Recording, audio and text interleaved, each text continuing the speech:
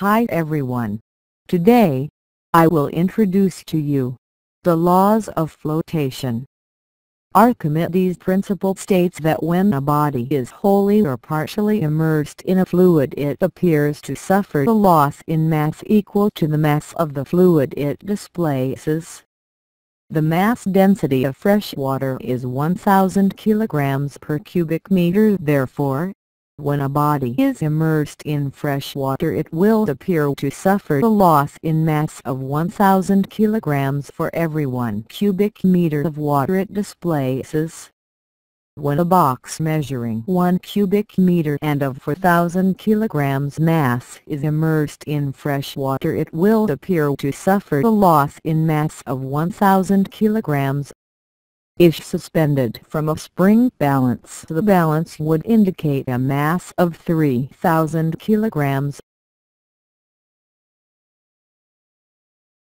Since the actual mass of the box is not changed, there must be a force acting vertically upwards to create the apparent loss of mass of 1000 kilograms. This force is called the force of buoyancy, and is considered to act vertically upwards through a point called the center of buoyancy. The center of buoyancy is the center of gravity of the underwater volume. Now consider the box shown in figure 4.28, which also has a mass of 4000 kilograms, but has a volume of 8 cubic meters. If totally immersed in fresh water, it will displace 8 cubic meters of water.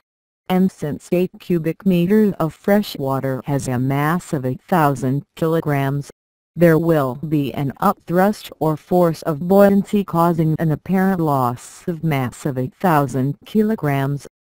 The resultant apparent loss of mass is 4000 kilograms.